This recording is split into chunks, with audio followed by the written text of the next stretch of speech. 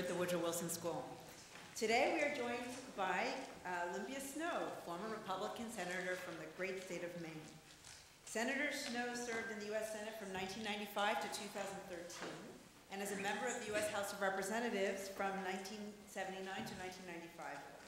In 2012, she made the very difficult decision not to seek a fourth term in the Senate because she felt that the excessive political polarization in Congress would not diminish in the short term. She then joined the Bipartisan Policy Center in Washington, where she has been able to promote change from outside the institution. She co-chairs the center's Commission on Political Reform. Elected to the Senate in 1994, Senator Snowe became the second female senator in Maine's history, earning 74% of the vote when she was last elected for a sixth term in November 2006. In the Senate, she had a reputation for building bipartisan consensus and is one of the Congress's leading moderates.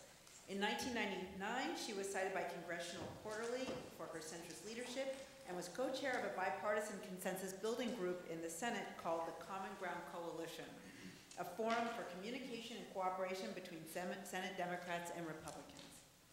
During her time in the Senate, Senator Snowe worked tirelessly on issues such as budget and fiscal responsibility, education, including student financial aid and education technology, national security, women's issues, healthcare, including prescription drug coverage for Medicare patients, recipients, welfare reform, oceans and fisheries issues, and, of course, campaign finance reform. In 2005, she was named the 54th most powerful woman in the world by Forbes magazine. A year later, Time magazine named her as one of the top 10 U.S. senators. We are so incredibly fortunate that she's taken time out of her very busy schedule to spend time with us, with the students and faculty here. And so please join me in welcoming Senator Olympia Snowe.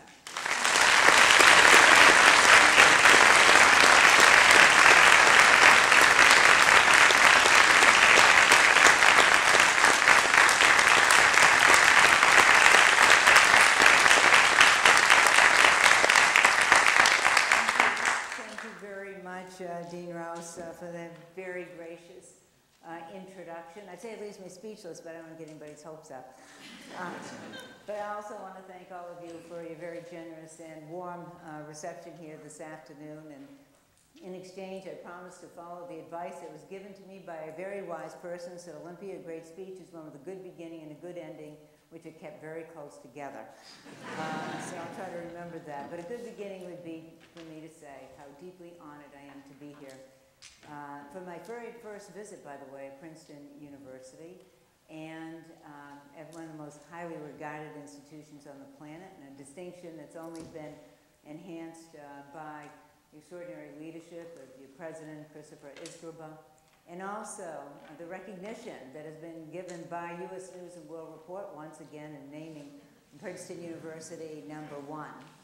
I just hope that being here in the presence of a recovering politician will not permanently tarnish your reputation. But speaking of stellar reputations, Dean Rouse, the Wilson School of Public and International Affairs is most fortunate to have you as a leader of such caliber and depth and breadth of your experience at the helm of such of a renowned institution, where this school is enriching and empowering students who go forward. I've already met so many of them, who are going to influence the direction of the nation, if not the world.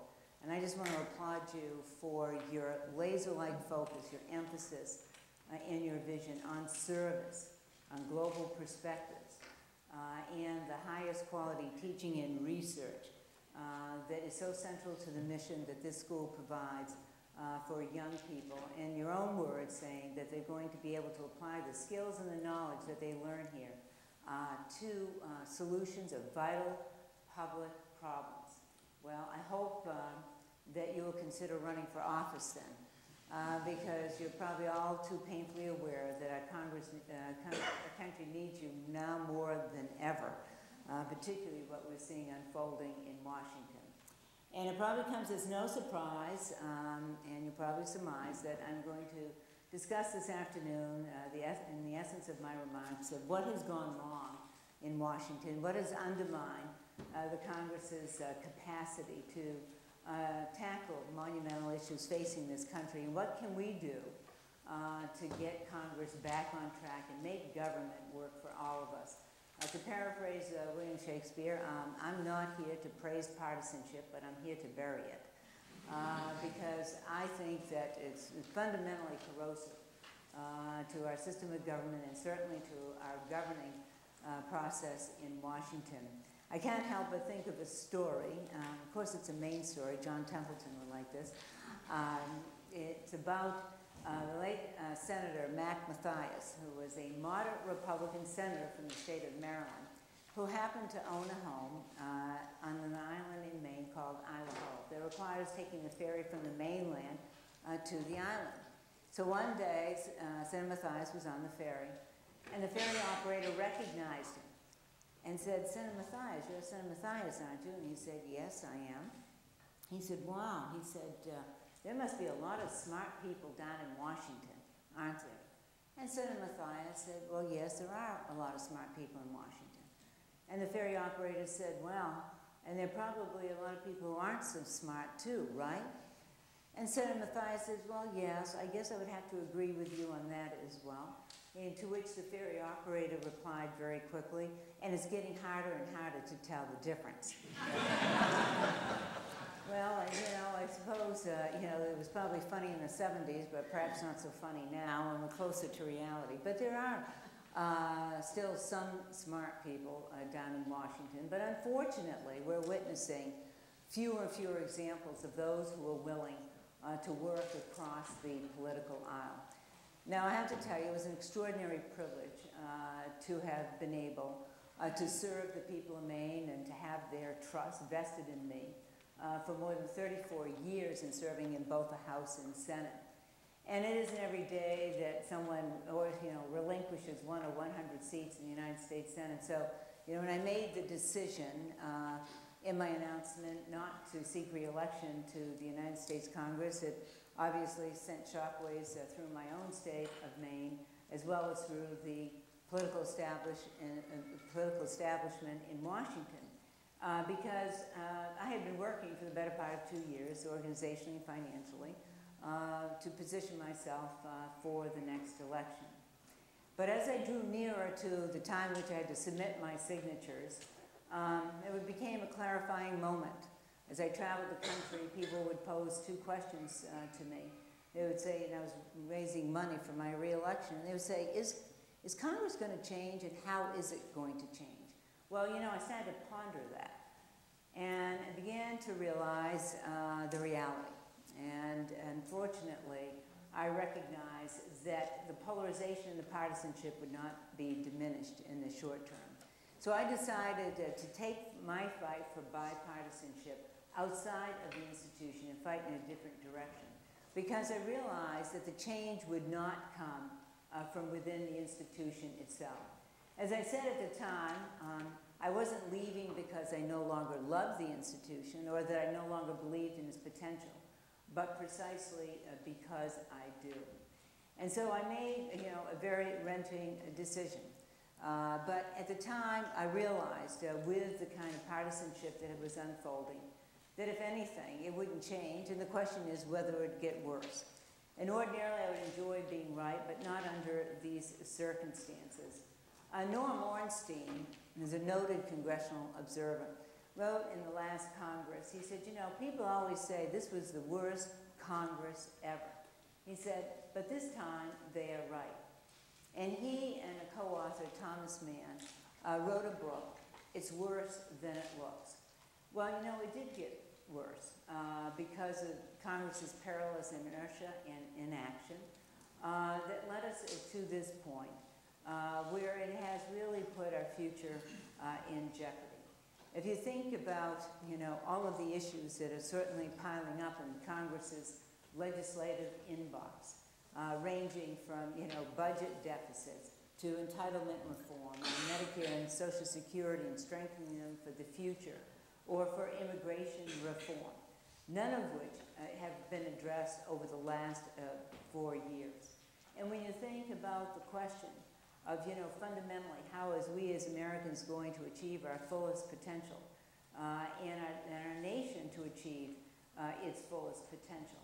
Then obviously you have to have a Congress and a president that are working together in concert on the key issues that matters.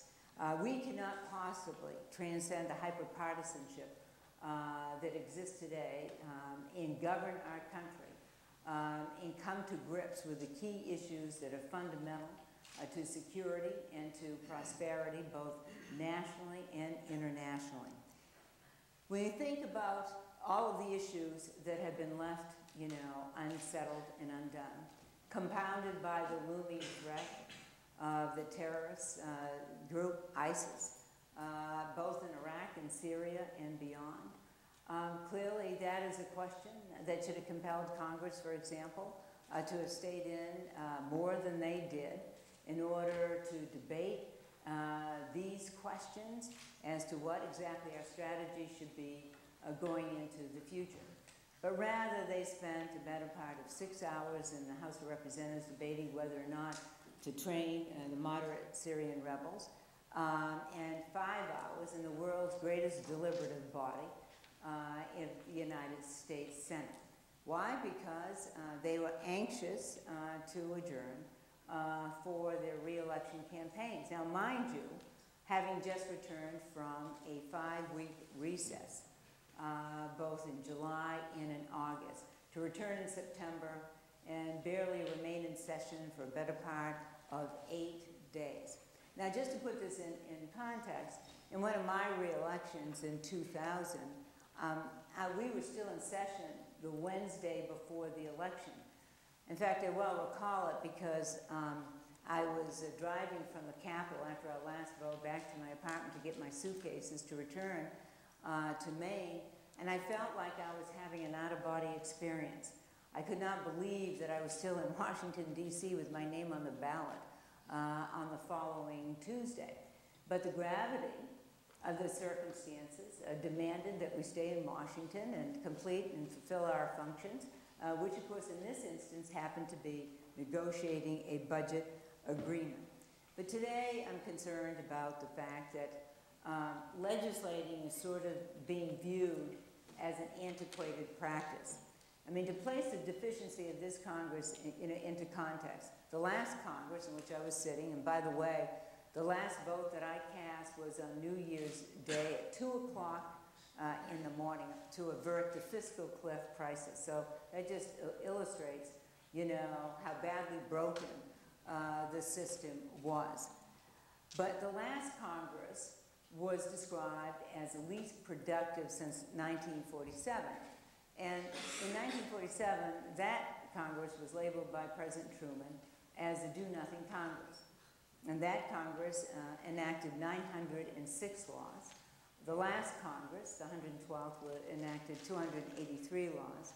And this Congress to date has enacted only 165 laws.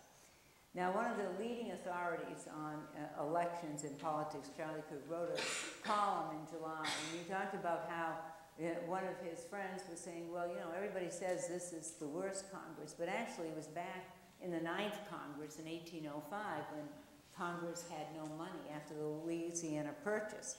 Well, you know, if you have to go back, you know, that far in the fledgling years of our nation, then you know we have a problem.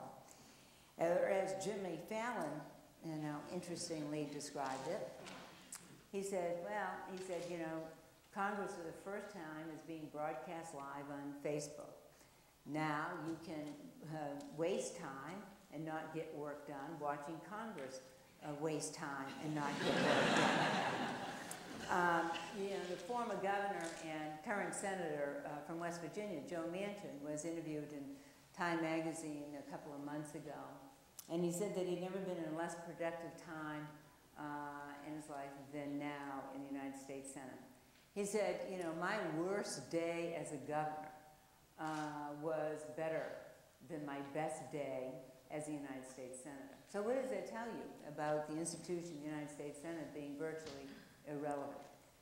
I mean, and when you think about the context of, you know, in which our founding fathers had designed the institution to be a refuge from the passion of politics, where political fires are tempered and not stoked.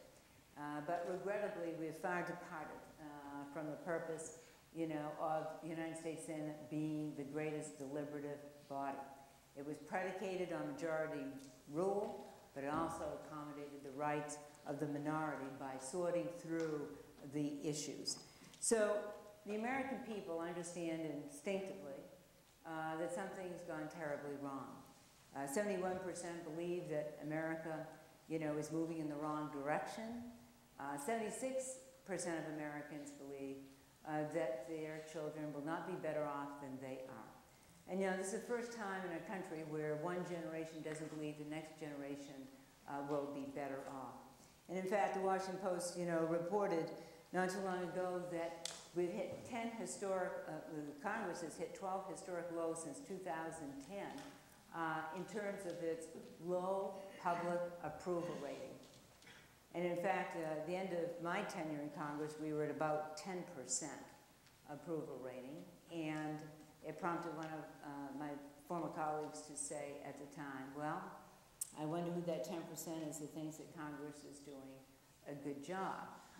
Probably doesn't even account for family and friends, but however, root canals were even more popular. And that's why, when I departed the Senate, I did have been traveling the country, reassuring Americans, one, that yes, we can bridge the partisan divide and we can defeat the machinery of partisanship, because people expressed to me their frustration and anger, about the direction of Congress, its inability to work across the political aisle to do what's right in the best interest of this country. And it's the reason why I also wrote, when I departed the Senate, a book, which frankly surprised me more than my decision not to seek re-election to the Senate. As somebody once said, it's fun to have written a book, it's not fun to write a book. And I can truly attest to that.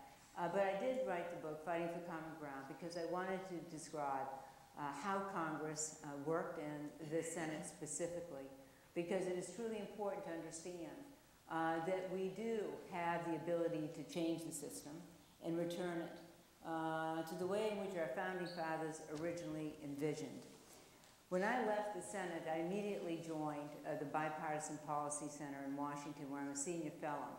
And the Bipartisan Policy Center was co-founded by 4 former majority leaders, 2 Democrats and 2 Republicans, Senator Mitchell, Senator Daschle, Senator Dole, and Senator Baker. And for the last year and a half, I co-chaired the Commission on Political Reform. And our purpose was to investigate the causes and consequences of the political polarization, but more specifically to develop targeted proposals about how we could break the stalemate in Congress. And there were 29 of us who served on the commission of all political stripes, passionate viewpoints on both sides of the political aisle, mostly former office holders, but those from academia, from nonprofits, from nonprofit foundations, but also from the military, and across all sectors, essentially, of society and our economy. And our commission was co-chaired by 5 of us, 2 former majority leaders, Senator Trent Lott and Senator Daschle, a Republican and a Democrat, former Secretary of Agriculture and Congressman Dan Glickman, and former Secretary of Interior, Senator and Governor Dirk Kempthorne. Among the 5 of us who co-chaired the commission, we represented the collective 120 years of public service in the United States Congress over the last 4 decades. We can attest to the fact that there was never a golden era of bipartisanship in the United States Congress, but we also witnessed the heights to which Congress could rise when people were willing to work across the aisle, determined to solve a problem. And so we developed this report with 65 recommendations. You'll be relieved to know I'm not going to go through all of them. I will focus later in my remarks on a few of them that I think are consequential and that could help to break the deadlock and stalemate in Congress. But our intention is not to have our report gather dust. So commissioners are fanning across the country, speaking on college campuses, at public policy institutes and organizations of all kinds and political persuasions, to engage Americans for our cause. Also working on Capitol Hill, working with staff, with members of Congress in both the House and Senate to begin the process of trying to get some of the institutional changes that we are recommending. Because one key day does occur at the beginning of each new Congress, and that is the opening day, the first Tuesday in January, when each House adopts the rules that will govern the proceedings of that Congress. And so it's important, if we're going to get any of the rules changes that can make it a session where it'll be more collaborative, more cooperative, it can make a profound difference in how the process works and that ultimately the policies that arise from it. So we're very much focused between now and the beginning of next year to get some of the changes that I'll discuss in a moment that I think are critically important and which ones that we have agreed to. It's a blueprint for transformational change. It gives people who are frustrated and angry a means to channel that frustration in a constructive and effective way. And these are empowering actions where people can feel empowered to do something about changing the system. And that moment cannot come too soon. There was a Pew survey just shortly after we released our recommendations in June. And it indicated where people who are consistently liberal or consistently conservative have risen, have doubled, in fact, from 10 to 21% over the last 20 years. But that there are 80% that essentially are sort of in the middle. They may be on the right or the left, but believe in compromise and consensus. And as the Pew survey indicated, unfortunately, there are too many people who are standing, in their words, on the sidelines, distant and disengaged, while the ideologically oriented and the politically rancorous, the ones that are, involved in making sure that their voices are heard and participating at greater levels at every stage of the political process. Again, in their words. And that's the point. Each and every one of us have an obligation to make sure that this political system as we know it today is an aberration and not a norm. And that's why we have a short-term window. Now is the election. We have an opportunity to do something about it, using our voices and using our vote. Now you may be thinking, well, that's easy enough to say, but believe me when I tell you that it hasn't always been this way. It doesn't have to be this way, and that we definitely can make it change. Last week I was asked at a forum whether or not what we are facing today is different from what has occurred in the past. And can we learn from history? And I say emphatically yes to both questions. Yes, there was disagreements in the past. In fact, people say, well, the 1800s, it was really bad. They had brawls and disagreements and canings and so forth. And I said, well, is that the standard by which we want to establish for the United States Senate or the U.S. Congress overall? Hopefully we've politically matured since that time and moved on. But the point is that these disagreements become just that. They remain so and are taken to the next election. In my second term in the House of Representatives, President Reagan had assumed, a triple calamity, both in the Iranian hostage-taking crisis, to an energy crisis, and of course a plummeting economy that resulted in 21% prime interest rates. So he had to work with a Democratic House of Representatives. And of course at that time was Speaker Tip O'Neill. Now, they weren't politically, philosophically compatible, but they made it work because they understood that it was about the greater good of the country. And so yes, while they had their disagreements, and they were fierce ones at that, at the end of the day they were able to resolve their differences. And I was part of a coalition in the House of Representatives at the time when President Reagan was trying to engineer a budget agreement for an economic recovery.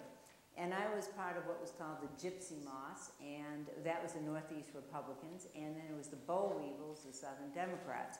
I'll leave it to you to decide why they were naming us after insects, but in any event, it worked. And we brokered an agreement, not to say that it was perfect, obviously it wasn't, But the point is, it moved the process forward because President Reagan understood that he had to work with the Democratic House of Representatives, and Speaker Tip O'Neill accommodated that as well. And so during the day, they would have their disagreements. At night, they would have their meetings and their dinners, and they moved the process forward. President George H.W. Bush, he paid a political price for brokering a budget agreement in 1990 during a time of the recession on the issue of taxes.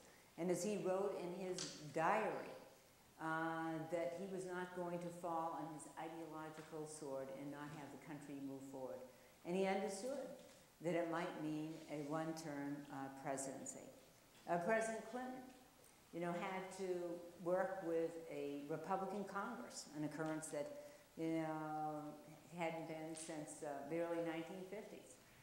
So he understood, and he believed in what was called triangulation, but staking out positions between Democrats and Republicans. He talked about balanced budget, welfare reform, and tax reform. In fact, he cited all of these issues in his State of the Union address, and it prompted former President Reagan to say that was tantamount to grand larceny.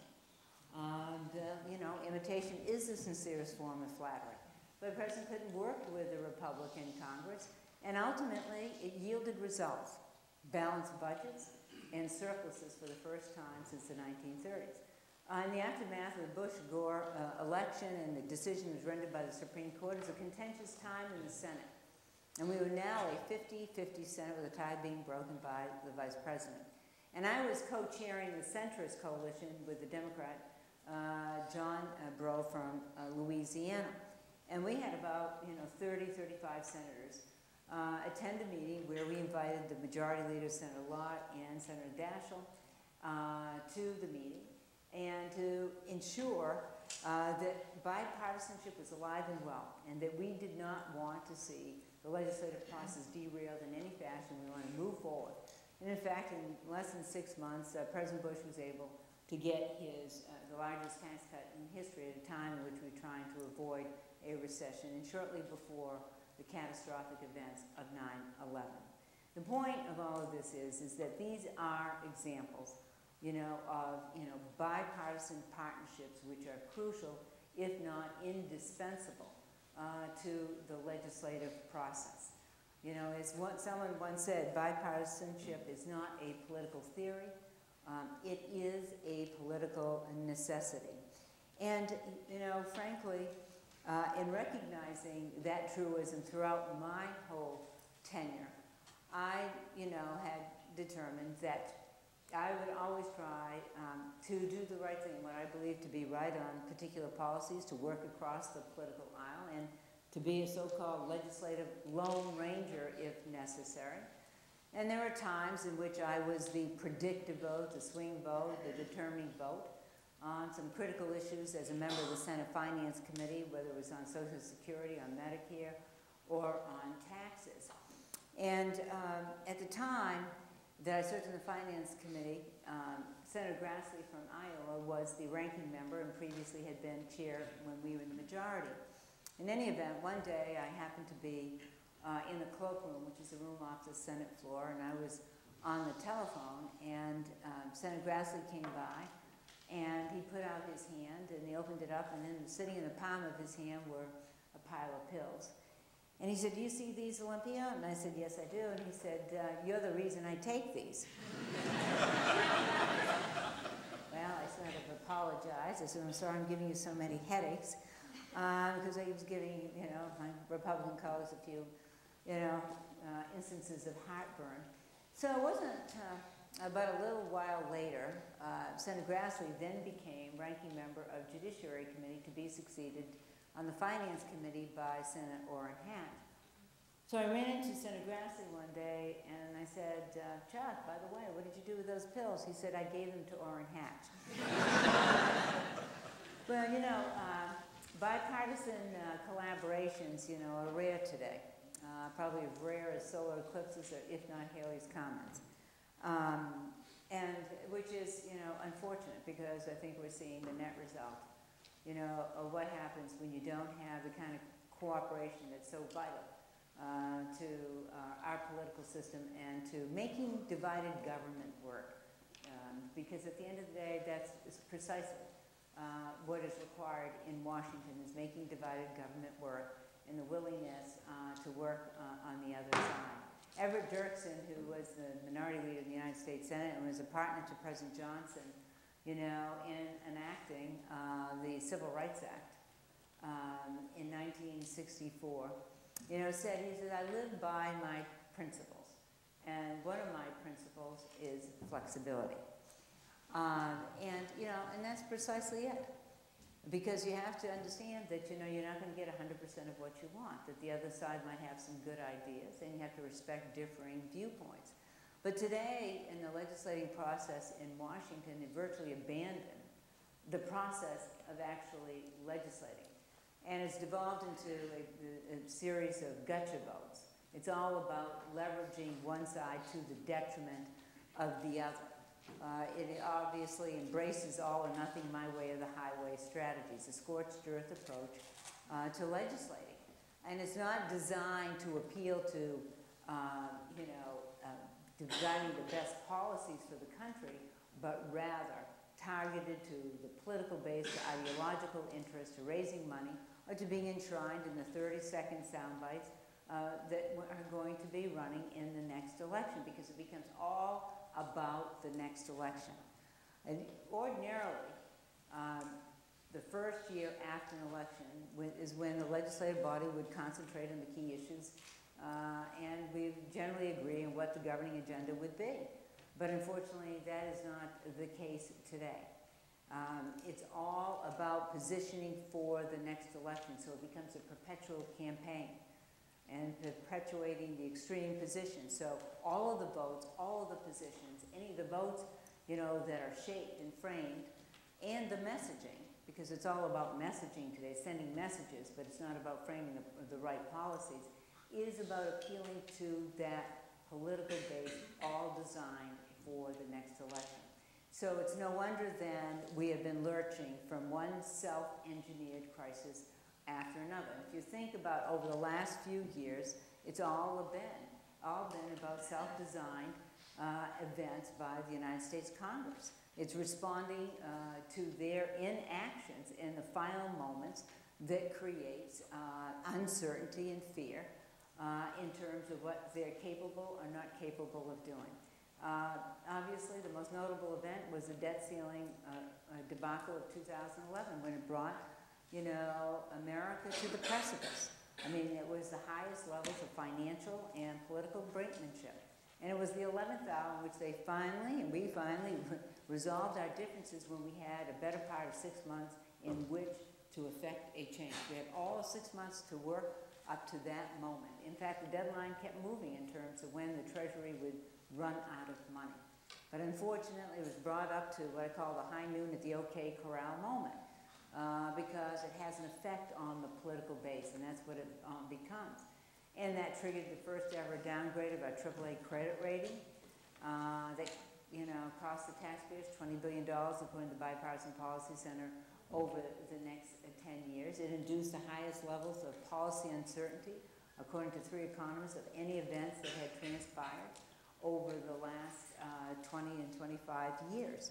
And it spawned first a super committee that was comprised of 12 members of the House and Senate, and they were charged with, you know, phenomenal responsibilities like tax reform, entitlement reform, long-term debt reduction, all to be accomplished, by the way, in 90 days. Well, obviously, it was designed to fail, and it did, which spawned the automatic cuts, otherwise known as sequestration, which indiscriminately cut across the board without regard as to whether or not programs were working and not working. And the reason, and it took Congress 2.5 years to replace those automatic cuts this year on something they never agreed to, they never supported to begin with. When those automatic cuts were designed as a result of that debt ceiling fiasco in 2011, both sides thought the other would blink, and neither side did. And so ultimately, those automatic cuts stood in place for 2.5 years, all because we didn't have a budget. The last 3 years in the United States Senate, of my tenure, we never considered a budget. Imagine the largest economy in the world, operating without a budget, but that's true. And in fact, they finally had a budget resolution brought up before the Senate and the House last year. And in fact, the new Congress passed what was called no budget, no pay. And that was true to a point. That if each chamber didn't pass a budget, then they wouldn't be paid. But it didn't address the question as to whether or not that budget became law, which it's required to do by April 15th. And that's why I promoted in my book the idea of making no budget, no pay permanent. Because if Congress can't pass a budget on time, then they certainly shouldn't get paid. I mean, because it's one of the most basic obligations a member of Congress has. And it has enormous implications when the Congress cannot pass a budget.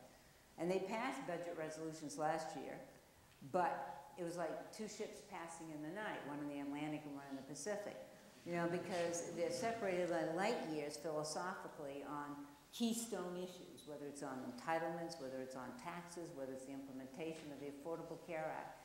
And so rather than trying to work through those differences and go to conference, as normally would be the case, they decided to lock down and to retrench and retreat into their ideological foxholes.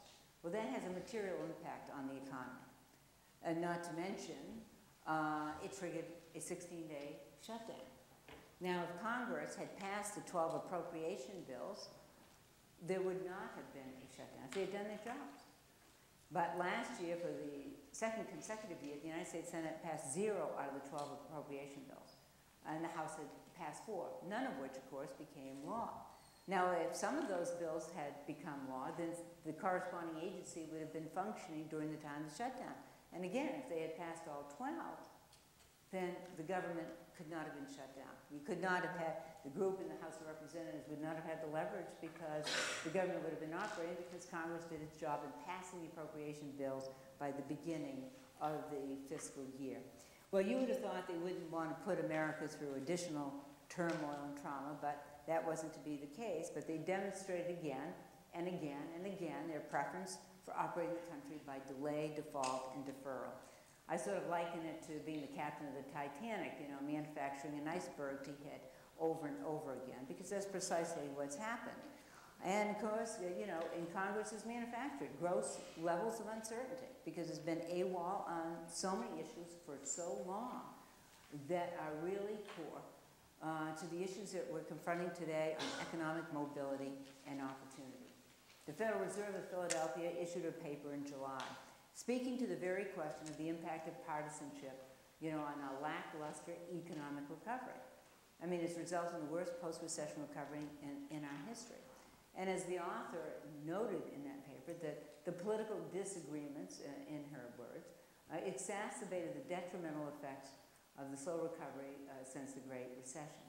And so what are the implications of that? Well, the Congressional Budget Office revised the economic projections downward this year from 3.1% to 1.5%, so half of what it was.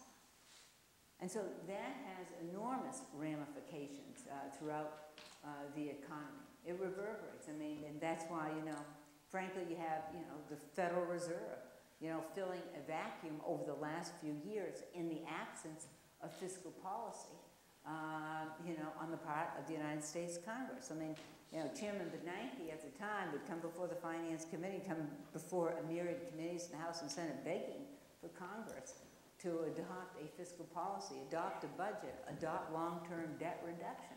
And of course, there was no action on the part of Congress, and they filled that vacuum with the bond purchasing and now the zero interest rates.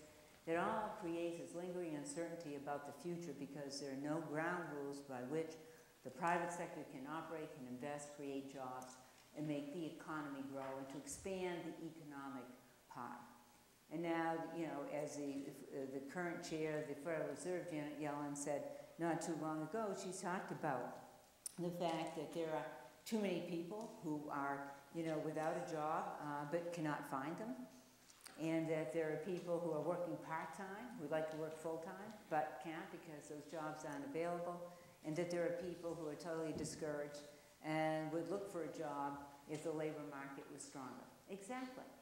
And that's the point. I mean, the labor market has actually fallen in the size of the labor market for 2 consecutive months, according to the Wall Street Journal. I mean, it's the lowest number of employed in over 36 years. And so that, has tremendous impact, on upward mobility, on jobs, on wage growth. I mean, it's no wonder we have income inequality. It's greatest since the 1920s, and you read the stories about how the middle income, class is, not growing compared to other countries in terms of size. The benefit, because the benefits, are not being shared across our economy. And so it's no wonder when people are asked the question, as they were in a recent poll, as to whether or not they felt that, we were still in a recession. And 49% said yes, because they're feeling the direct effects. I mean, there's a correlation by the lack of action in Congress on the key issues that matter, that will help to make investments in the future. And in fact, according to analysis by economist Douglas Holtz-Eakin, who was actually received his PhD here at Princeton University, did an analysis of economic growth. And he said that if the post-World War II rate of expansion occurred at 3.3%, over 30 years, your salary could double. But at the current rate of economic growth of, projected by the CBO of 1.5%, then it would take 93 years to double your salary. So obviously that does, affect our standard of living in America. It affects the standard of living for all Americans. It sets us back because we're not creating the kind of jobs and making the kind of investments to expand the economy that benefits more Americans. As he further noted in his analysis, which I think is critically important, is that if, economic growth is 3.5% over the next 10 years, you're talking about 2.5 million additional jobs. If it's 3%, it's 1.2 million. And so it makes a profound difference about the economic growth, that we're, experiencing today compared to what the historical norm were. And that's why it is so critical for Congress to take actions on these fundamental issues. It matters because it also is in terms of our debt and the level of debt. We're in uncharted waters. Today, we're 74% of our debt represents 74% of the gross domestic product. That's twice of what it was at the end of 2008. So it's doubled. And by 2024, it will be 77%, and 25 years, 100%. And these are areas, as the CBO has noted, that we haven't experienced since World War II, at the end of World War II. But that was a time which, we owned our own debt. And now we have bondholders. We have others who invested in buying our debt. So it puts us in a far more precarious position. So albeit the deficits are coming down today, the long-term debt is troubling, and it's certainly not sustainable. And we have 77 million Americans who will be retiring over the next 10 years. And over the next 20 years at a rate of 10,000 a day. And what does that portend for our entitlement programs such as Social Security and Medicare, where 85% of the increases in government spending will be attributed to Medicare, Social Security, to Medicaid, healthcare programs, and interest payments on the debt, which, by the way, will triple. Will triple. Interest payments on the debt will triple over the next 10 years from, $230 billion to essentially $800 billion. That's tremendous because that's obviously going to have enormous credit implications down the road. So it's, it's unacceptable that we're at this point. America deserves better than what we're getting, and certainly not the lowest common denominator leadership in governance that ultimately is producing the kind of lagging economy that's impacting most Americans. Alan Simpson, who former senator from Wyoming, said, if you can't learn to compromise without compromising your principles, you shouldn't go to Congress and you shouldn't get married. Because, and it's certainly a basic truth, and there's some realism to all of that, but the bottom line is, as we all know, it's about working to make things better. And the one thing that we have to, primarily focus on is not to institutionalize a scorched earth approach to legislating, because there's only two outcomes. It's either scorched earth victory on one side or political stagnation. And so people ask me, well, how did it get this way? Well, there are many reasons that can be attributed to the polarization and the rise of partisanship in today's political system. But you know, the red states are obviously getting redder, the blue states are getting bluer. We see it, you know, denoted in a number of examples. In 1987, there were 57 senators who represented one party, but their states voted for the presidential candidate of the opposing party. Today, there are only 21 senators who are in that category in the United States Senate. So what it tells you is there's no incentive to working across the aisle because it incurs the risk of a primary challenge. So everybody is focused on getting a primary rather than worrying about the broader electorate. More troubling is the National Journal analysis of voting trends of members of Congress, which they began back in 1982. And in 1982, there were 58 senators who came between the most conservative Democrat and the most liberal Republican. In other words, there were 58 senators who occupied the middle ground.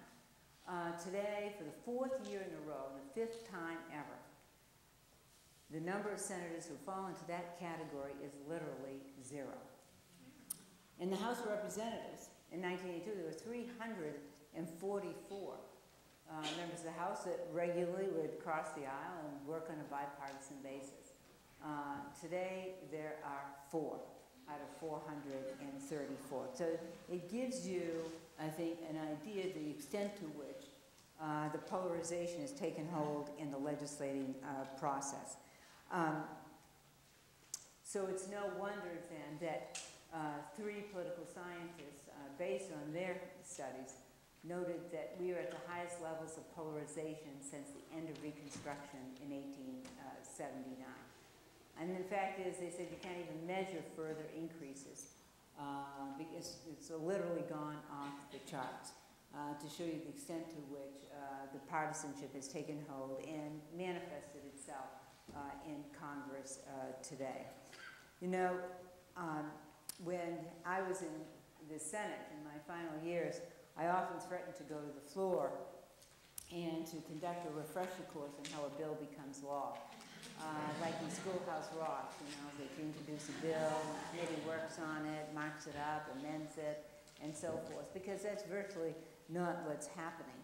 In fact, in my last month in the Senate, in early December, the 2 leaders of the Senate decided that they would invite members of the Senate and their spouses and staff to a preview of the movie Lincoln. They scheduled the screening in the Visitors Center in the Capitol. And I thought to myself, well, what does that say when you're looking to Hollywood for a dose of reality? I mean, you're really in trouble. I mean, here we are, surrounded by all of this history. We're not inspired by it, regrettably. So the question really is, where do we go from here? And, and frankly, what can we do about it? Well, first of all, we're a representative democracy, and we get the government we demand. If we demand bipartisanship and consensus, then we'll get it. And that means you have to reward those who are willing to work across the aisle and penalize those who don't. And now you have an election coming up, so you can demand accountability from those candidates who are running for office. And you certainly should do it when it is a presidential campaign as well in 2016, and demanding accountability of those who are running for office and how they're going to make the system work. You can't have a legislative and executive branch working, as parallel universes. They have to intersect, they have to work together. So we have to demand it. All of the incentives in today's political system now are towards division and towards extremism. And so we have to be a counterweight to those forces. That's why I joined the Bipartisan Policy Center, and that's why we're working on these initiatives. And I ask you to go to our website, bipartisanpolicy.org. But some of the recommendations that we are proposing is, for example, on filibuster reform. And we had the 2 leaders, Senator Lott and Senator Dash, go to the Hill and talk to the respective leaders in the Senate, the majority leader, the minority leader, and inform them of our, proposal, which was that there would not be a filibuster on the motion to proceed to bring up a bill, could have a filibuster on the bill itself, but not on actually bringing the bill up for debate on the floor of the Senate, provided that 10 amendments are allowed. You know, this is a confidence building measure. You've got to start someplace. I mean, the Senate's is supposed to be an open, deliberative process, but virtually no amendments are being offered. In fact, the minority's only voted on 11 amendments on their amendments since a year ago, July. And in fact, you know, even on the Democratic side, there was one Democratic senator who said, you know, he had one amendment voted on in 6 years, in his 6-year term. I mean, that's just so how little is happening on the floor of the Senate, and the same is true, you know, in the House of Representatives. So we got to get back and restoring the process through filibuster reform and setting a floor of 10 amendments that will be offered, and obviously not having that as a ceiling. Secondly, we should restore the committee process, make it work again, and get the rank and file involved in the drafting of the legislation rather than centralizing the development of legislation in the hands of leadership and putting it out there for a vote up or down.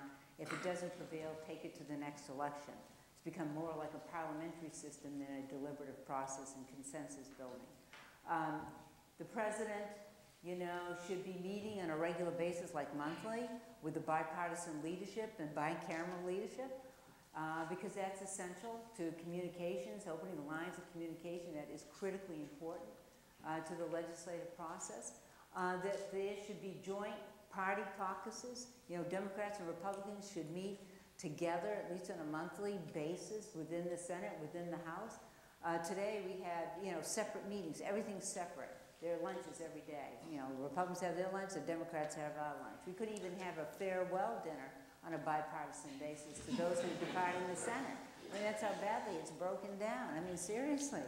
I mean, so we got to get back to working with one another, talking to one another. They should have a 5-day work week. And frankly, and that's very basic, because currently they're barely in session every week. And in fact, I think this year, 112 days for one body and 110 for the other, literally. I mean, if there aren't votes, they're not there. You know, and obviously it's important to be home in your district or your state. You know, I was home all the time in Maine. But there's a way of focusing your schedule so you get some work done and focusing on the complex issue. And besides, get to know your colleagues. I mean, there was an article not too long ago where, you know, one of the House members standing next to another member didn't recognize that person as being a member of the House of Representatives. But, you know, and I know it happens, it's a large institution, but to become more familiar, you know, with your colleagues, because that builds rapport, and that is essential. And so we think that that is important. So, you know, having a 5-day work week, because currently, right now, Monday night, they have a bed check vote, so it gets everybody back in town. And then by Thursday, everybody's smelling jet fumes to leave town to go wherever they're going, whether it's home or elsewhere, you know, possibly to raise money, because that is obviously time-consuming as well, as you can imagine. So those are the kind of changes that we're advocating. We think that they can be embraced and adopted in the rules changes at the opening day of the new session in January. We're also asking people to look at our website, our Citizens for Political Reform movement, because we're trying to build a national movement where people can go and to focus on some recommendations that people can implement, such as open primaries and redistricting commissions, so that we can get away from the single-party gerrymandering, where now primaries are becoming outsized and playing a disproportionate role, you know, in our political system today. Really, those who are elected in the primary are basically the ones who are going to serve in both the House and Senate. And so we need to broaden the participation, but we've also got to make sure that these seats aren't gerrymandered, and broaden the you know, people voting in these primaries that will be more reflective of the general population, having more independents, being able to vote. The turnout rate on average for a midterm election, which is this one, is about 18 or 20% over the last 20 years. I mean, that's it. That's it. So basically, we're allowing a very small percentage of the population dictating the future of this country. That's the bottom line. So all I can tell you is silence is not golden, okay? Because we've got to speak up. And don't underestimate the power of your voice. Use it, please. I mean, communicate, not only just in elections, but through the year demanding accountability, because that's what it's all about. And people ask me, you know, all the time, well, you know, how did the universal background check not prevail in the United States Senate when 90% of the American people supported it? I said, because it's about that 10%. Now, you know, politicians need incentives, and you can give them incentives. Now, for example, you know, with those automatic cuts I was discussing earlier, well, last year, just when they were about to trigger, they were going on recess. And there had been a slowdown of thousands of flights across the country because there were cutbacks in air traffic controllers because of these automatic cuts, and the FAA was being cut back. Well, I'll tell you, Congress moved in nanoseconds. Because they didn't want to be sitting in those idling planes on the tarmac with angry constituents and the pilots saying this is due to congressional budget cuts. So they changed that very quickly. And that's the point. That's the leverage that you have as well. And we have to return our system to the one that was envisioned by our founding fathers, to make, you know, it's how our country was founded. And that's why, you know, I am so passionate about changing the tenor, because yes, it has been different and we can make it different again. So I urge you, you know, to weigh in right now, you know, in this election.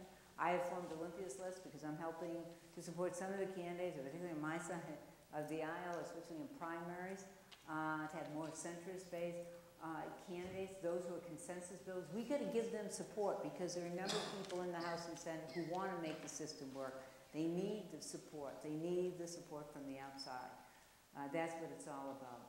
The late Senator Warren Rubin once said, you know, politics is too important to be left to the politician.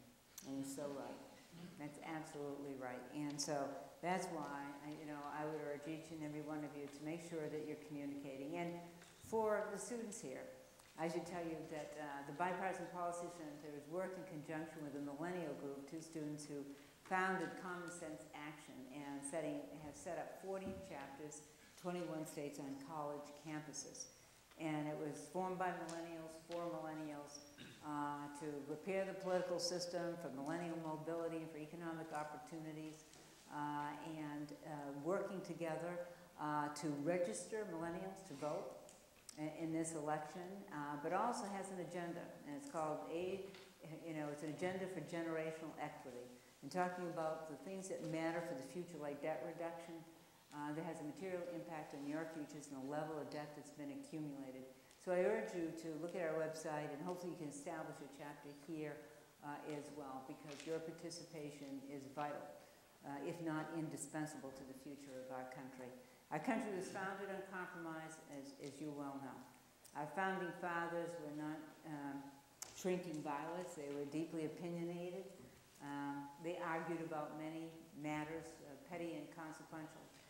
But at the end, they recognized the enormity and the gravity of their circumstances necessitated the courage of consensus building to create the most, ingenious document the world has ever known, and the greatest democracy in the world. So thank you.